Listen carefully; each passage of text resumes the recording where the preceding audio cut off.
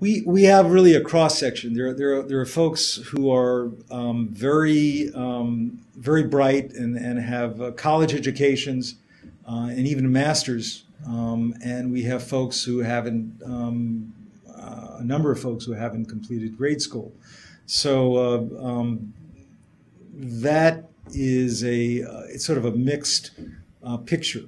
We try to treat everyone as individuals and deal with their individual problems. Those people who have mental health problems or health problems or other issues, we try to provide them with the resources that we can. I think what's really different about this program, and I've mentioned it before, is we really try to deal with the whole person, and we use every possible means or technique or resource that's available to us.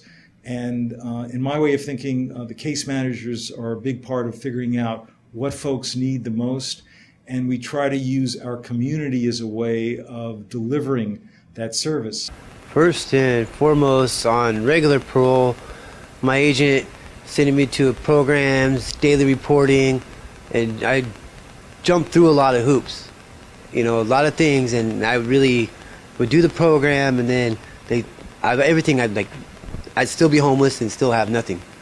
I do all this, and then still a lot of setbacks, and I asked for this. It's something I look forward to doing, because it's a lot of resources that I didn't have before, because before, when you're just on regular parole, you have so many resources, but yet they don't have the proper resources.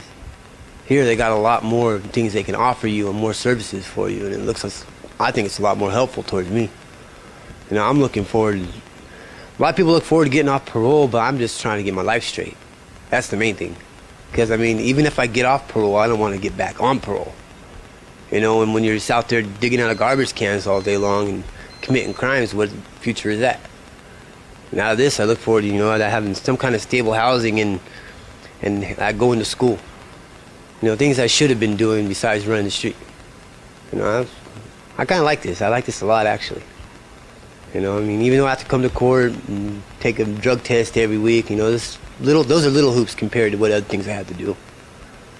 Because on regular parole, daily reporting every day and going to this program, it gets kind of old.